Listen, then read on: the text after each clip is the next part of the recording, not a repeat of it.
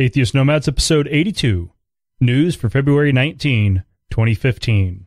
Atheist Nomads is proudly brought to you by Archway Hosting. Check out their low-price, full-featured hosting solutions at archwayhosting.com. That's ARCHWAY hosting.com.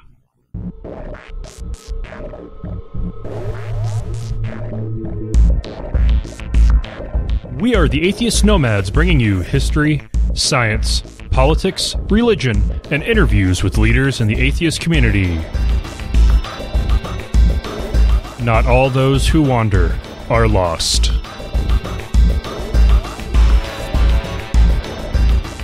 Welcome to another episode of Atheist Nomads. This is episode number 82. I am Dustin. Joining me as always is Wesley. Welcome, compadre. How you doing? I'm doing pretty good. How about you? I'm doing good. So, one thing I want to just get out there, I don't think it's enough of a story to really be worthy of the news section, but I think it's worth talking about in the intro. Because as a general rule of thumb, I don't cover news stories that are a private citizen being a bad person. It needs to be institutional or some kind of a high-up official in government or a church or some other organization. Then I'm going to take it up. But if it's just an individual being a jackass, I leave it alone. And fortunately, the media doesn't always play like that, such as the case of the Chapel Hill shooting. This was a situation where a atheist shot 3 Muslims.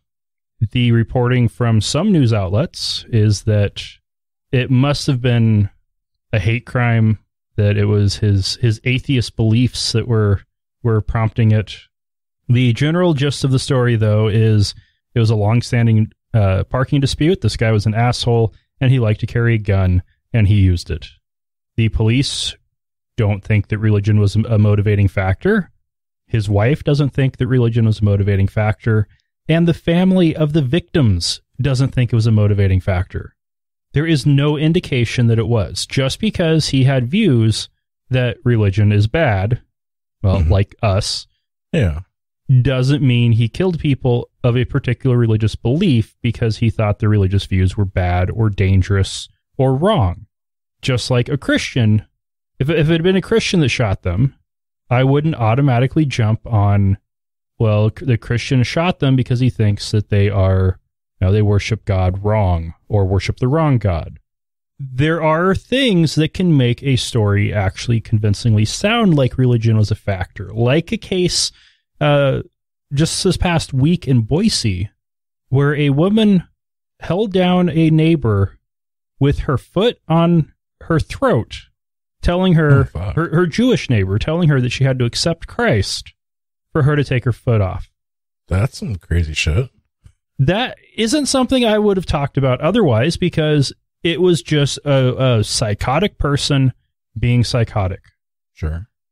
But that is a case where religion as a motivating factor was pretty obvious based on the things that were said. The Chapel Hill story, no indication that it was anything more than a parking dispute. And an asshole. Yeah. And unfortunately, does point out how often parking disputes end up becoming deadly. It wasn't the first case this year of that happening. The other one didn't make the news, but because one was an atheist and the victims were Muslims, well, it did. And 3 people. I mean, 3 people are dead. Well, yeah. Fuck. This is a horrible, horrible thing. And we're not going to belittle that at all. 3 people are dead, but... It was a horrible tragedy. It was 3 college students.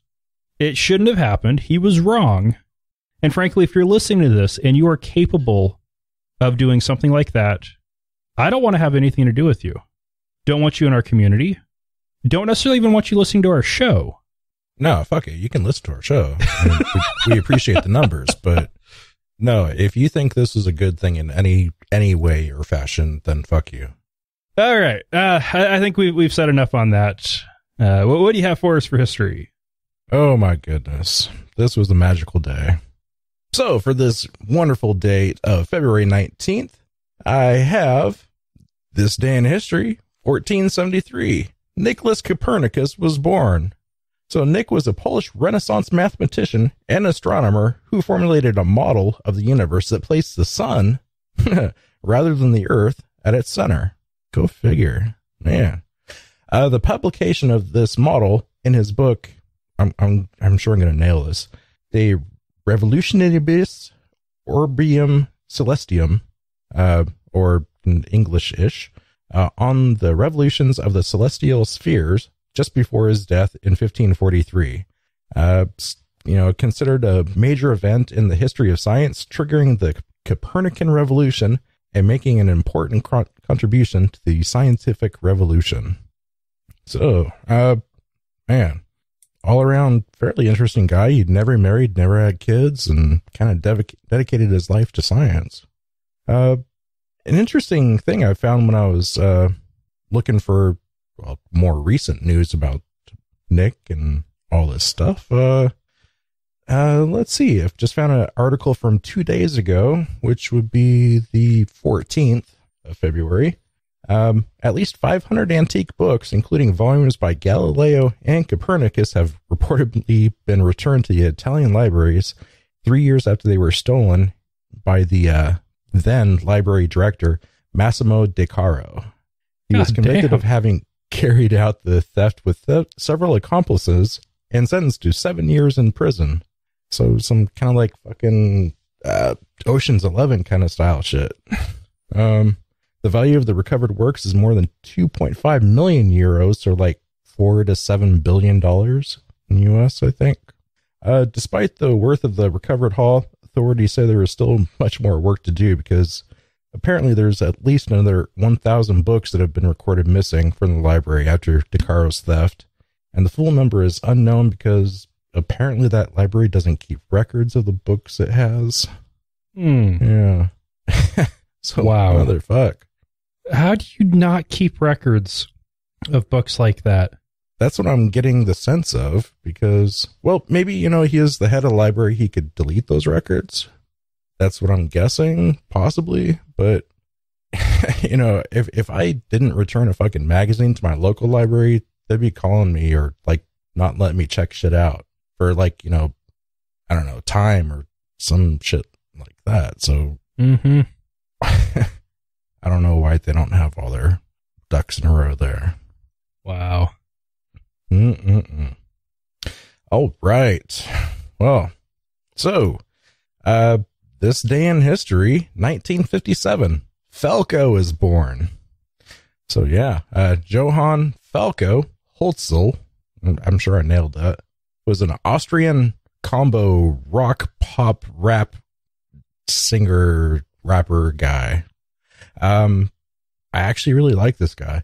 It's like Rock Me Amadeus and Der Kommissar helped shape some of my earliest childhood. In his childhood, they say Johann auditioned for the Vienna Music Academy at age 5, where it was confirmed that he had perfect pitch. And I'm sure there's other tall tales about him, but this one always made me chuckle because, he really didn't even, his parents didn't like push him into like a musical career at that point or anything. Kind of odd, but yeah, he always grew up having musical instruments like pianos and, just at his house apparently. So at least he came from a lot of musical background. Anyways, growing up, Falco dropped out of high school around age 16, joined a jazz band, and later a heavy metal group before going out on his own. Sadly, all through the 80s, he had quite a few hits, especially in Europe. Finally had some crossover hits in the US, and, had the rock career that he always dreamed of for a while. Died off pretty quick in the early 90s, but yeah. While planning a comeback, Falco died in a car versus bus crash in 1998. It was found that there was high levels of alcohol, cocaine, and THC in his blood. Interesting tidbit, though. His estate claims that he has sold more than 20 million albums and 15 million singles, which makes him the best-selling Austrian singer of all time. Huh. So I don't know if you're familiar with Falco at all. Nope. No? Oh, all right. To my knowledge, never heard of him. Okay. Yeah, some really good synth 80s pop and some rap is kind of weird for, all in one guy. It wasn't just like Run DMC versus Aerosmith kind of thing. It was all in one. It's kind of cool. So this day in history, the year 2002, NASA's Mars Odyssey space probe begins mapping Mars. So go back a little bit earlier. The probe launched on the 7th of April, 2001. And when it arrived, I actually kind of find this kind of cool. The probe used a technique called aerobraking that over many revolutions of the planet Mars, the probe used the atmosphere to slow down instead of using like heavy fuels and rockets, so it saved weight. Anyways, it's best known for its finding of very large quantities of hydrogen on, I think that was May 28th in 2002, so not long after it got there. Large quantities of hydrogen, like within a meter of the surface of Mars, so everybody's thinking that might actually be like standard ice. That'd be pretty fucking cool if it was. This probe just keeps on ticking, though. It keeps on getting 2-year extensions every couple of years and doing a little bit more work there. And actually, there was a pass by going to some comet by some other probe just recently, and apparently this damn probe is still ticking around. So it's like the longest piece of equipment out there that's working as a probe. Well, at least out of orbiting equipment. Yes, because you still have Voyager. Yeah. Voyager. Sorry, you said Trek. Voyager. Yeah, Star Trek. My bad. That's the first thing that came to mind.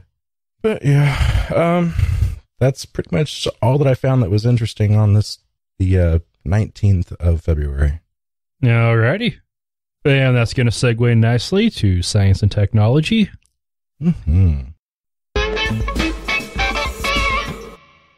NASA is at it again. This time they've got a new proposal for a submarine on Titan.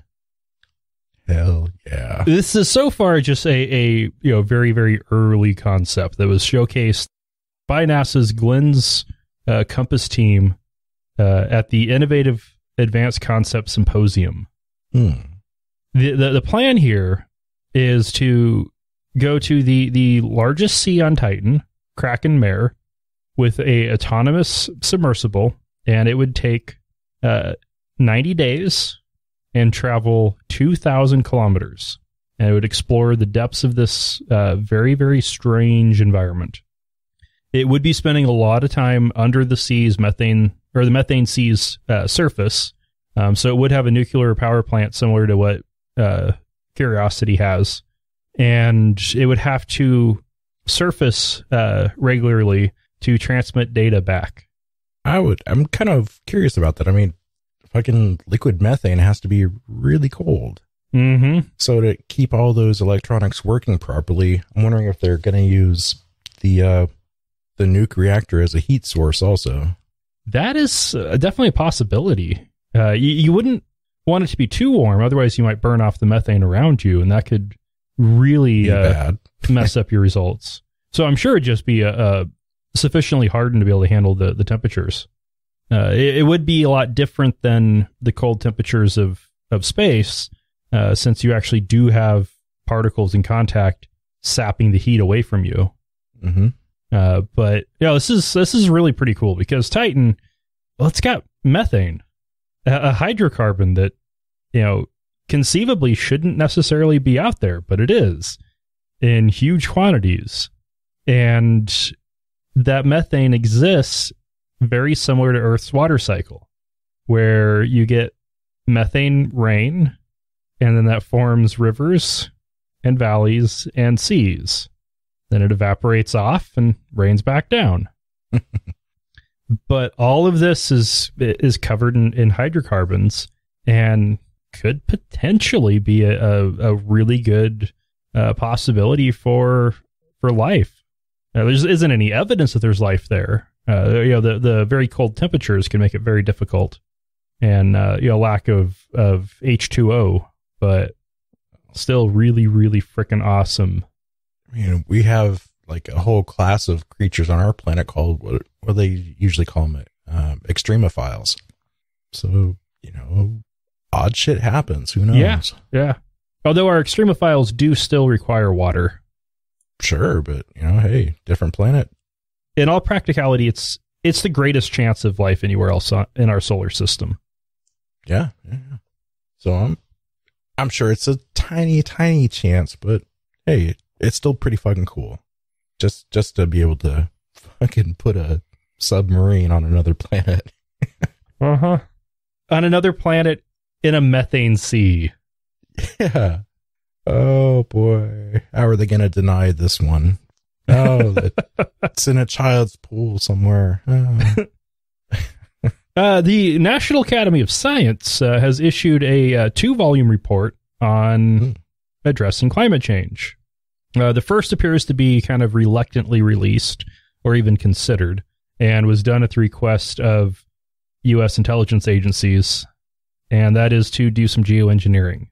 The basic concept is you shoot sulfur into the atmosphere, and it will help form clouds, which will reflect out solar energy. And by doing that, you could cool off the Earth. Realistically, it would take a lot of this. But one thing they haven't really figured out yet is what are the real world risks? This isn't something they've experimented with yet. And so while they really don't want to do this, they are saying that it might be worth it to do a small trial with just a couple of kilograms of sulfur injected into a cloud to see what happens. It would be small enough, and especially if it had sufficient oversight, could be safe enough to minimize the potential damage. Although the first thing that comes to mind to me would be this creating acid rain. That's what I was thinking.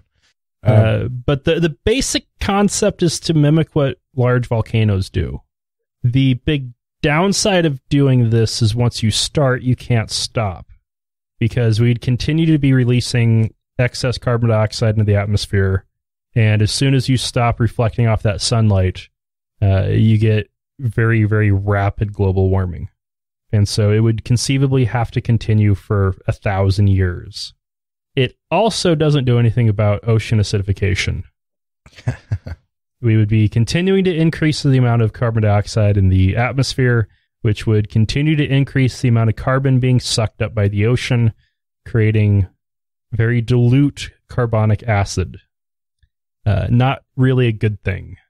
Their other report was the idea they really want to do, and this would be build giant carbon collectors to suck the carbon dioxide out of the air and bury it into the ground. That would be very expensive, take time, and frankly, just getting the funding right now with the way Congress is, it would never happen. The sulfur idea, that one of the reasons they're wanting to study it is just in case I'm sure it'd be a ton cheaper. Well, it's a ton cheaper, and it's easy to do with current technology. They're also just afraid that somebody else might try it. However, I would say that if we're going to do this, we'd need to get world buy-in on it. Well, with China bypassing us in the green technology very quickly, it's not like we have that great of a green track record anyways. I think just getting our country in line with a lot of the other countries out there would sure be a big plus. Yeah. But as Morpheus said, after the war started, it was us that scorched the sky and darkened it. So I don't know. Yeah. Who knows what would happen? Yeah, but kind of concerning that scientists are desperate enough to actually be considering something this drastic. Well, I was just reading that, okay, I'll admit it. I just saw it on Young Turks saying we're facing like mega droughts around about 2050. that could last 30 years plus, kind of like the Dust Bowl did back in the 30s. So that's not a good thing. No. And it's a little bit worse than just those droughts, where exercising unsustainable agricultural practices, such as cattle and water-intensive crops in Idaho, most irrigation comes from groundwater, and the aquifers are all being drained at far faster rates than they refill. So take Idaho, for example. Any kind of drying will impact Idaho. Boise would conceivably go from 12 inches of rain a year to 6. That would decrease the refill rate of the aquifers. And so increasing the rate of that, we're going to run out of water, and it'll be a barren wasteland that could support very few people. So what I actually predict will happen with that is people from the Intermountain region and Midwest, when it all dries up, the conservatives will move to the Canadian Plains and take over, and the liberals will move to the coasts. Well, that's pretty much happened already. I mean, seriously. Yeah. Anyways, moving on. Yeah. In Sacramento, one of the sponsors of the bill we talked about last time to remove California's personal belief exemption from vaccines, Lorena Gonzalez, she got a call from comedian and actor Rob Schneider. Former comedian and actor. Yeah, best known for his role in the horrible, horrible film Deuce Bigalow. He left a message with her staff saying that he was going to spend money against her in the next election. From what I understand, that was actually putting it very, very kindly. It was a pretty rough, threatening call. Basically, that he'll do anything he can to get her out of office. And so she called him back. Yeah, had a lovely conversation with him. Yeah, it took 20 minutes, the way she described it on Facebook. So we received a phone call from Rob Schneider today where he threatened my staff that he would spend a lot of money against me because of my co-authorship of a bill to increase vaccination rates. When I called him back, he was actually much nicer to me. Well, let's be honest. That is 20 minutes of my life I'll never get back arguing that vaccines don't cause autisms with Deuce Bigalow, male gigolo. I fucking love that line. Yeah. The good news is, if the state Senate passes this quickly, it could be go through the assembly in the summer, and the governor could have it to sign as early as September. Well, that would definitely be a good thing. Yes, it would. And, I mean, yeah. I mean, I said this on Facebook, but something like this. Rob Schneider is basically the guy in the neighborhood that everybody knows is kind of fucked in the head, but nobody does anything about it. I mean, we kind of need to get this guy some help. He's one hell of a conspiracy nut now. Oh, yeah. Yeah. Even just his statements on vaccines. He had a YouTube video where he said the efficacy of these shots has not been proven, and the toxicities of these things are having more and more side effects. Which is so mind-bogglingly wrong. The efficacy of the shots has been well proven, and these toxicity claims have not. Fucking crazy people. And not to say anything against actual people with mental illnesses, or especially those who are seeking and getting help, but people who have these asinine views and spew them around the world are a horrible, horrible breed of scum. And on that note, before we move on to politics and religion, we've got a promo to play from Atheists in the Trailer Park. Yay. The Atheist in the Trailer Park podcast. Oh, come on. It's not that bad. Join me each week as I read from T.W. Doan's Bible Myths and Their Parallels in Other Religion, or I cover news stories dealing with religion, atheism, secularism, science, and so on, all the while trying to fend off the attentions of my cat. Stop it, Fuzznuts! Cut it out! You can find them at tparkatheist.blogspot.com. That's tparkatheist.blogspot.com, or find them in your podcatcher of choice. And we also got news that Paul from Chronify Me is doing a relaunch campaign. He took a 2-month sabbatical, but his show is coming back full force. And he's doing a t-shirt campaign. And these are pretty slick shirts. On the front, they say religion equals fairies before facts. And on the back, you do not have the right to not be offended. So these are pretty slick shirts. And Paul's a damn good guy. So, yeah, go give him a listen. Mm-hmm. And we got the link for the shirts in the show notes. And for politics and religion, our first story is out of Tennessee, and it's a update on a previous one where we talked about the Tennessee woman who was facing charges regarding the faith-healing death of her 15-year-old daughter in 2002. Well, actually, this was more appealing it since her probation, which is an awfully light sentence, started a long, long time ago. So her lawsuit was that the law was too vague, and so she had no way of knowing that it wouldn't apply to her. Because Tennessee, in their law, it is a crime to fail to provide medical care to children unless you rely on prayer alone, and that the faith healing is performed by an accredited practitioner of a recognized church or denomination. What that means in plain words is it only applies if you're a Christian Scientist. If you're anybody else, you're SOL. Now, the Tennessee Supreme... Yeah, you got to be the right kind of Christian. Yeah. The kind that lobbied to get all this on the books. The Tennessee Supreme Court got it half right. They ruled that her conviction stands because the law was sufficiently clear. Unfortunately, they went ahead and said that the law was sufficiently clear. They should have thrown it out as being either too vague or unconstitutional by granting special privilege to only some people. Say something about taking away the protection of children also. Yeah. Protection for children. And moving further south, Alabama got same-sex marriage.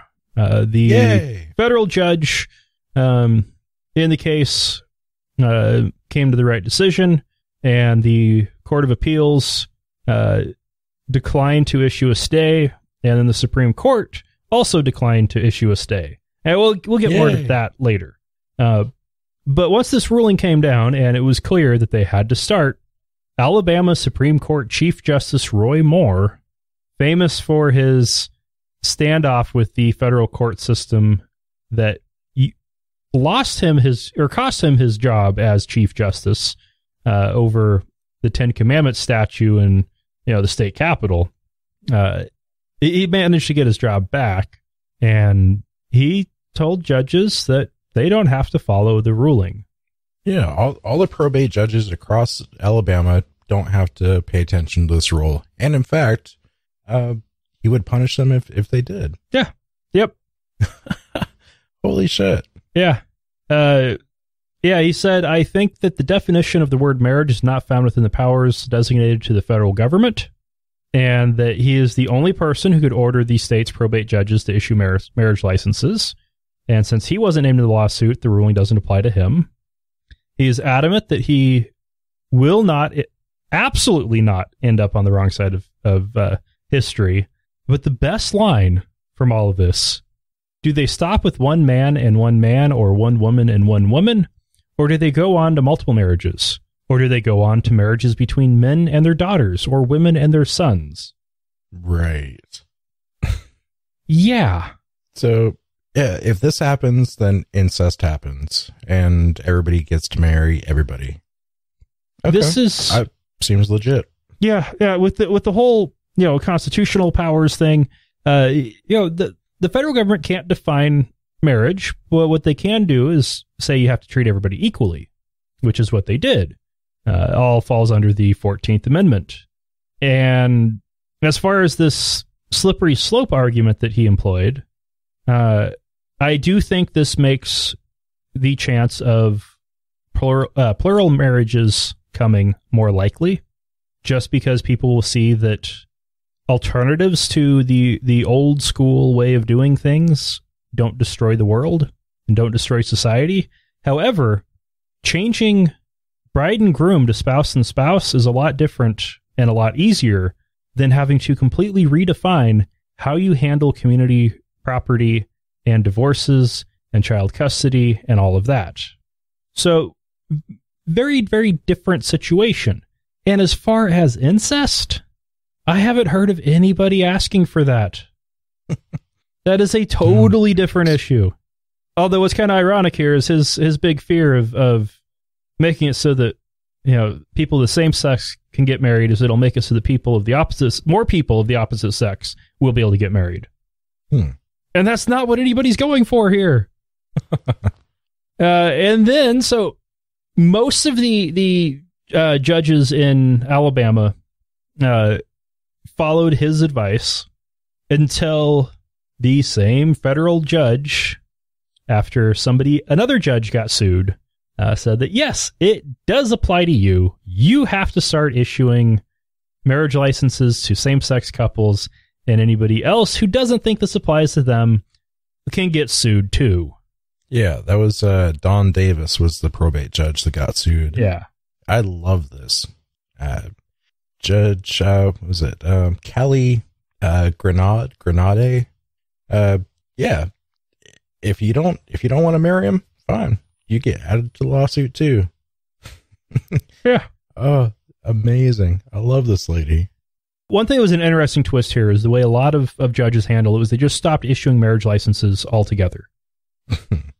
Most have come around on that.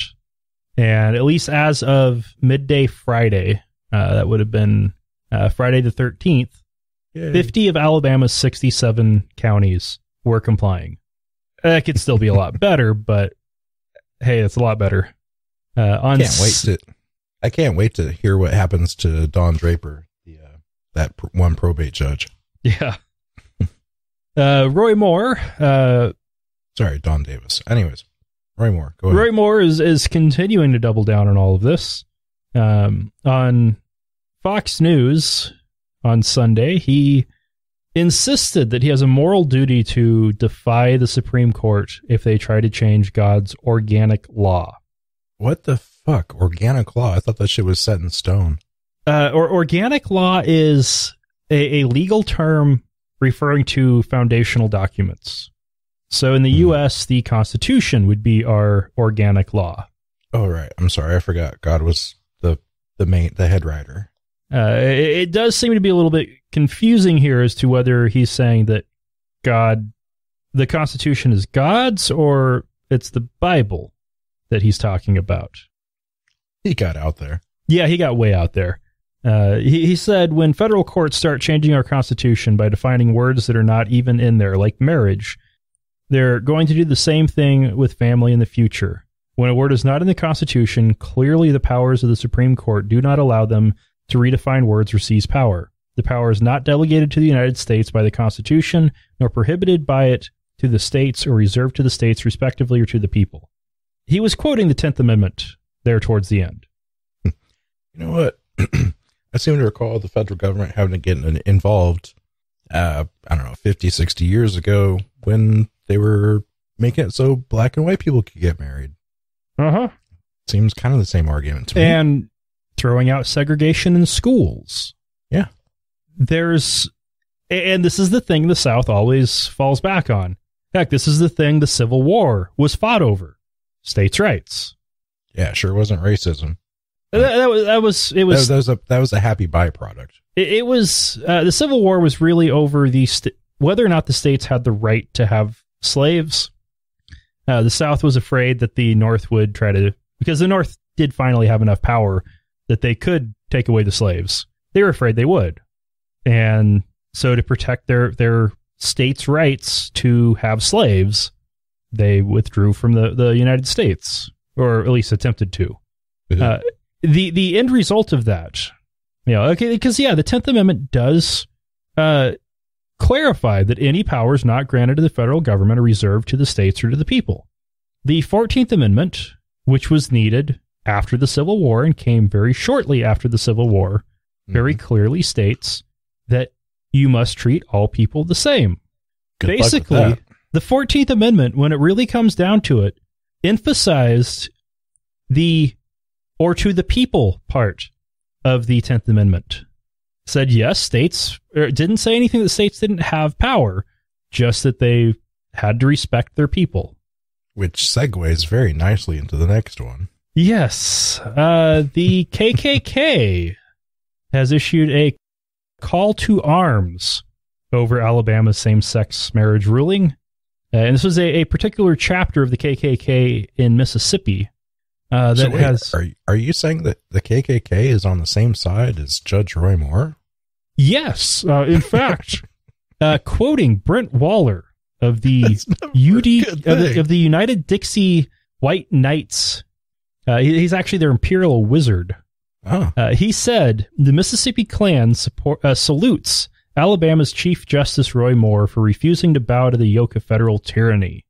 He went a little bit further and said the fudge packers from Hollywood and all major news networks are in shock that the good people from the heart of Dixie are resisting their imperialist, communist, homosexual agenda. Okay, and that's not a fake quote. The motherfucker actually said fudge packer. Yeah.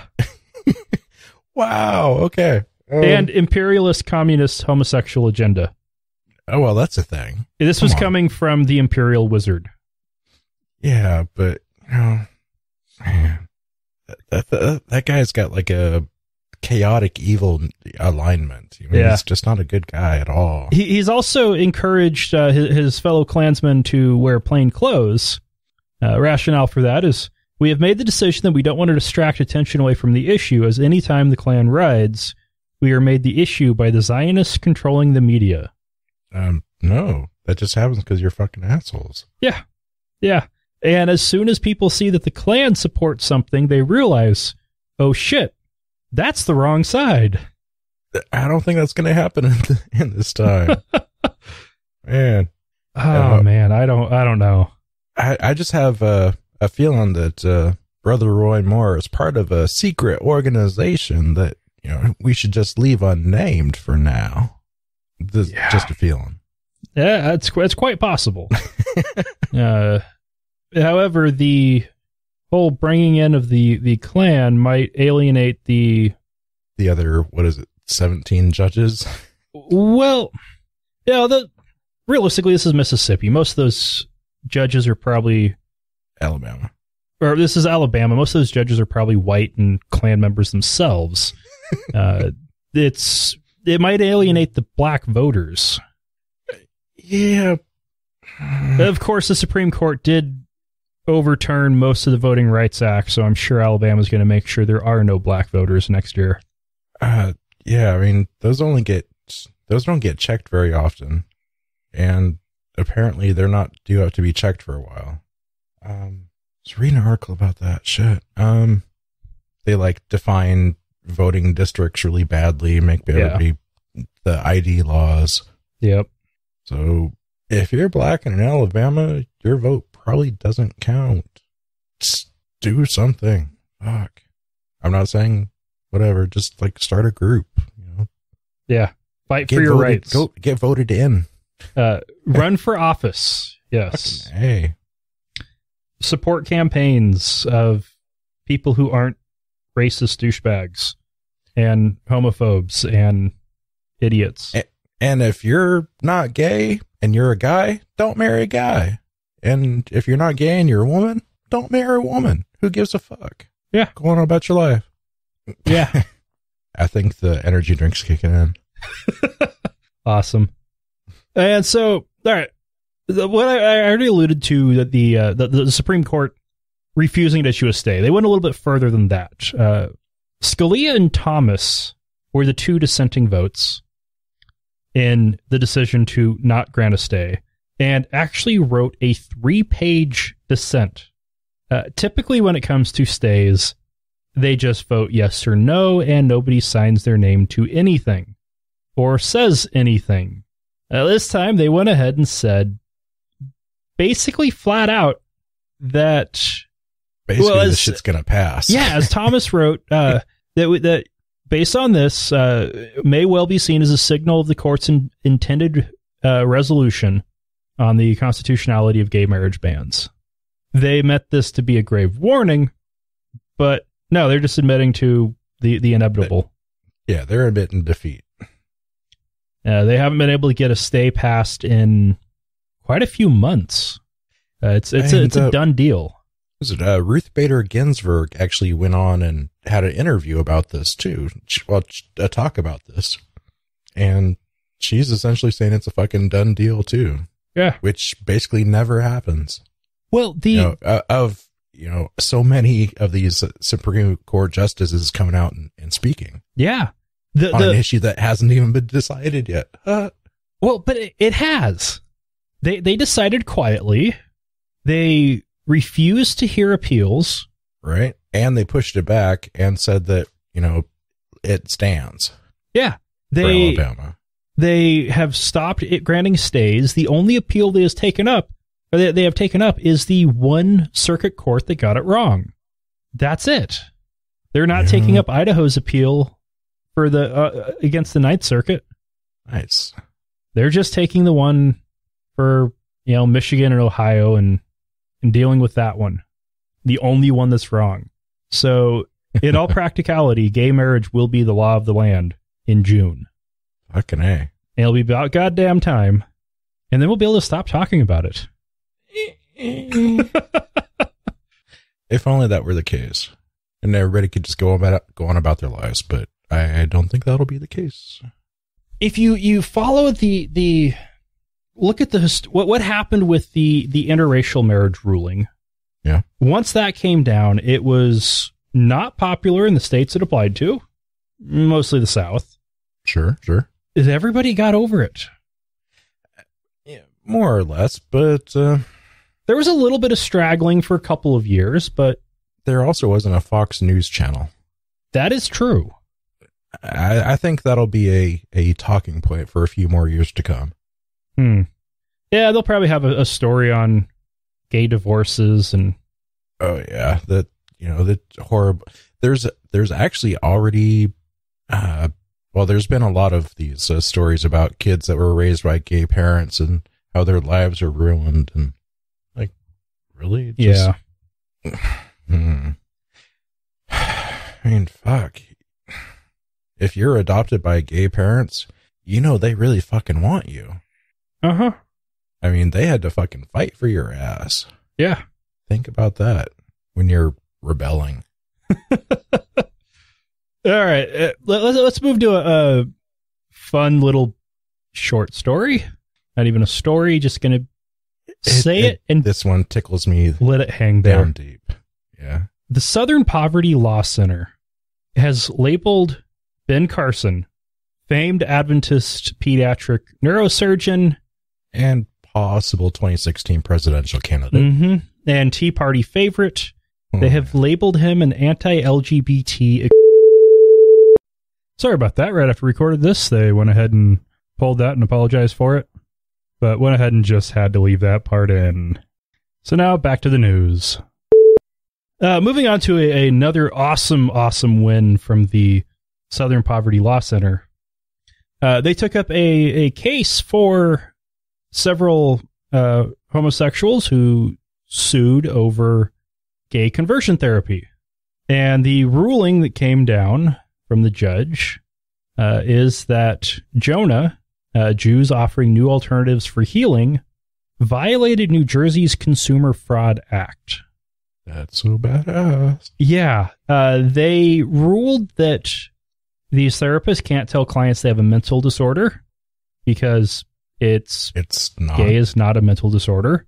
That they can't say that they can be cured because they don't have a disorder. And that they can't publish success rates because they're not even keeping track of any numbers. There's no factual basis to calculate these statistics. there's the NOAA's statistics, their success rates that they were talking about, weren't even theirs.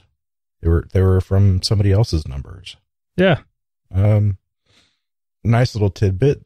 Again, from the Southern Poverty Law Center, the decision is bound to have far-reaching legal impact. That was from David Daniele, the deputy legal director for the SPLC.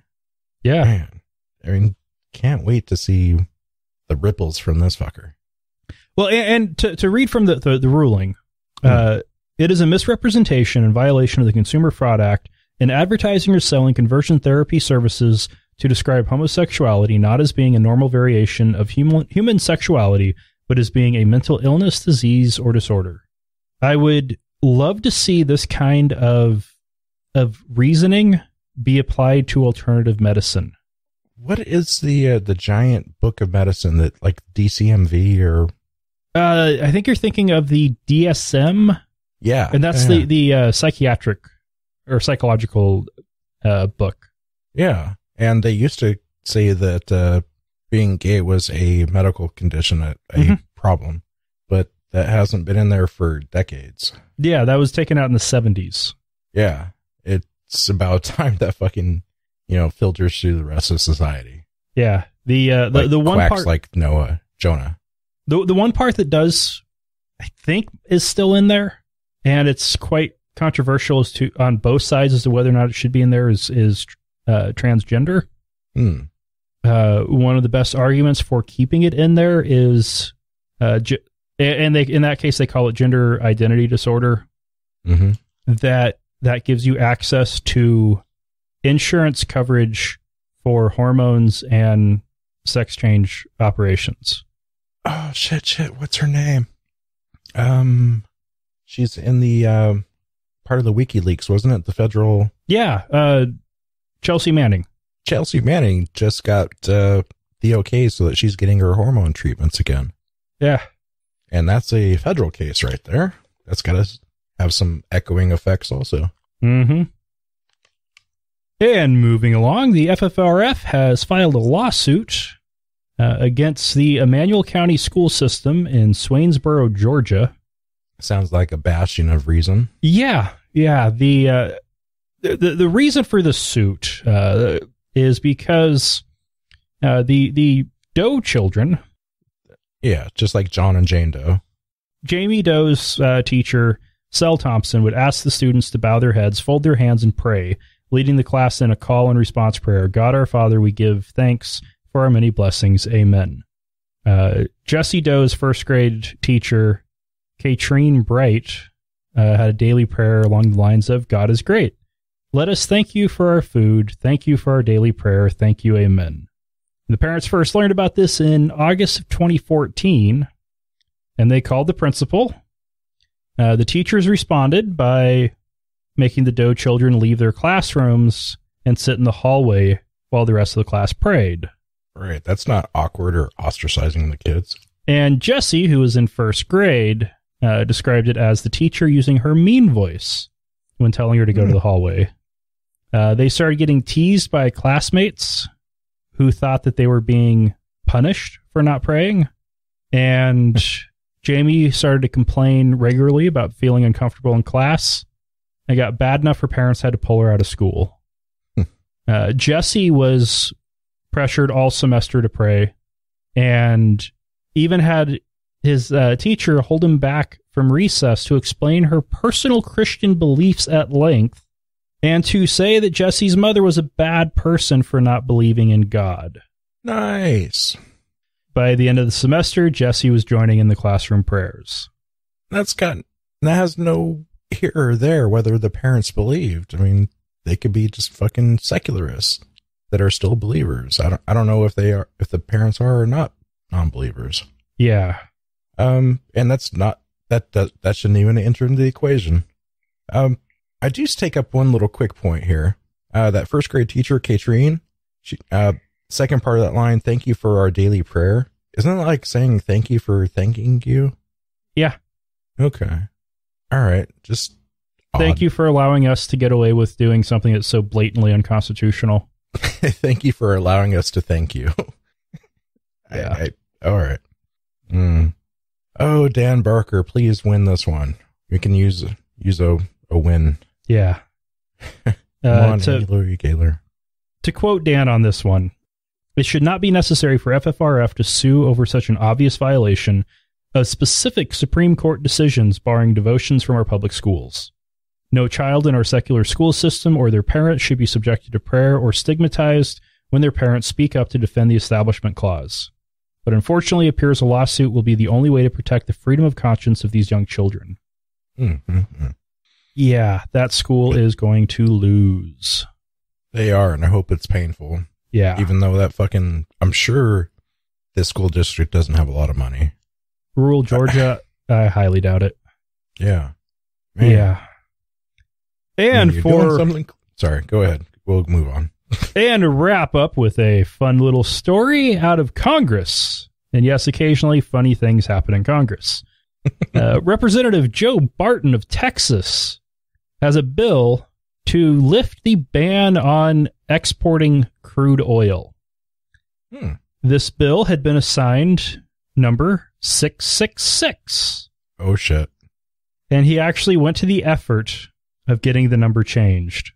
His spokesman, Sean Brown, said, "It quickly became clear that the original bill number carried many different negative connotations. We decided it would be best to change it so people will focus on the content of the legislation, not the bill number." Man. Yeah. You know, is it just me, or would that guy look perfect in the whole KFC Colonel's get up with the whole white suit? Yeah. Yeah.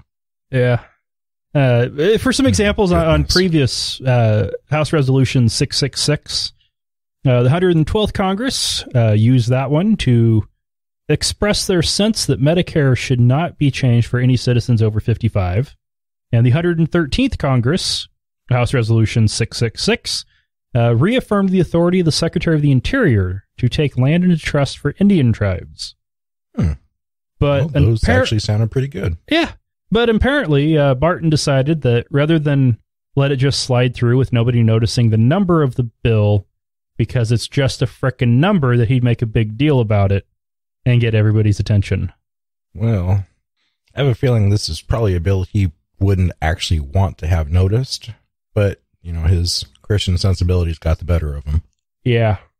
I think he'd probably rather have that one sneak through. And kind of whole backfires on the what the statement said the whole intent of this was, so that people focus on the content, not the bill number. Yeah, everybody's focusing on the bill number now. Well, they're going to focus on the content a lot harder than they were. Oh, yeah. Oh, you guys. Yeah. And that's it for politics and religion. We now have feedback. First off, from Anonymous, the person who tipped us off on the story in episode 80 about the Texas elementary school students being used in Christian propaganda materials. We got an update. The event was set for Monday and got pushed back a couple days due to scheduling conflict. We have a feeling it was more than that. They did go through with it. They were very careful not to have anything with the station's motto, "God Listens," displayed anywhere, though. They usually have the DJs wearing a shirt with the motto on it. The microphone, cameras, and equipment all usually have it plastered on them, and they show up to the school with a huge God Listens van. None of that happened today. This is a small victory, at least. They went ahead and sent the letter with the more than 1,200 signatures on the petition to the school and the district. Damn. They're hoping to get some progress on this, and yeah, Anonymous, please, let us know how this turns out. Yeah, send us anything you got. You know, we're more than happy to listen to it, and you know, keep you on our prayers, man, or something. We'll do better than that. We'll keep talking about you two people. There you go, even better. And then about episode 81, we got a couple tweets from Unbuckling the Bible Belt. They're on Twitter at Seethin Heathen. That's SeethinHeathen at Atheist Nomads, at The Porn Stash. I fucking love hashtag in search of. Got the box set for my birthday last year. Great interview, guys. Nice. And from Zacrilege, also on Twitter, at Zacrilege. Nice work by Atheist Nomads getting at The Porn Stash on their latest show. Did I mention that I was just on the Zacrilege podcast? I believe you did. Okay, well, if I didn't, check it out. Yeah. And I think you're going to be on there pretty soon yourself. Yes, next week. Sweet. Yeah, I'll be live, hang out on air Tuesday at evening. I'll post the information about it to the Facebook page and Twitter, so keep an eye out for that. That'll be Tuesday the 24th. Well, he loves beer, and so do you. Should be a good talk. Yeah. And if you want to get in touch with us, you can email us at contact@atheistnomads.com. Call us and leave us a message at 541-203-0666, or hit us up on Facebook or Twitter, facebook.com/atheistnomads or at atheistnomads. And speaking of Facebook, we should give a shout out to our new Facebook team. Yeah. Pretty much, I don't think none of them want to be mentioned. But hey, we're posting a lot of new stories, and they are seriously kicking some ass. So, get on there, get part of the conversation, and let us know what you think of the new news explosion. Yeah. Fuck. And oh shit, our 100 by 100. We're at 82 now. We're trying to get $100 donations per episode by episode 100, and we have some magical people that are helping us along the way. I'll say that for sure. Yes, we are up to $42 per episode now.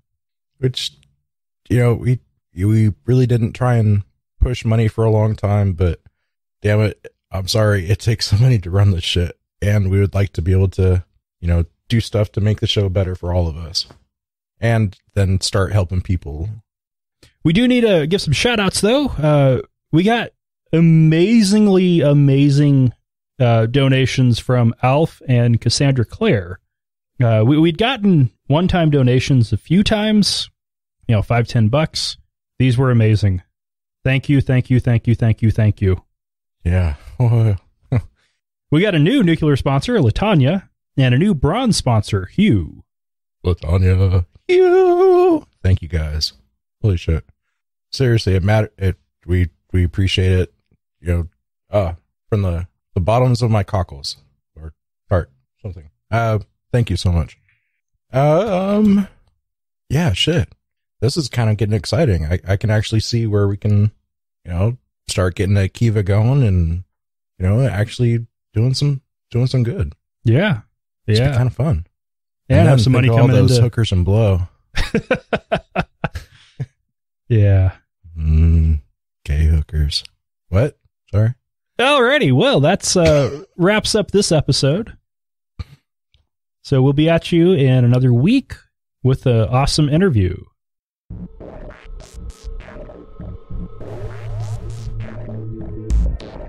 Thank you for listening to another episode of Atheist Nomads. You can find us online at www.atheistnomads.com. Contact us at contact@atheistnomads.com or leave us a voicemail message at 541-203-0666. You can also like us on Facebook or leave us a review on iTunes, Zune, or wherever else you find the podcast. Until next time, this has been the Atheist Nomads.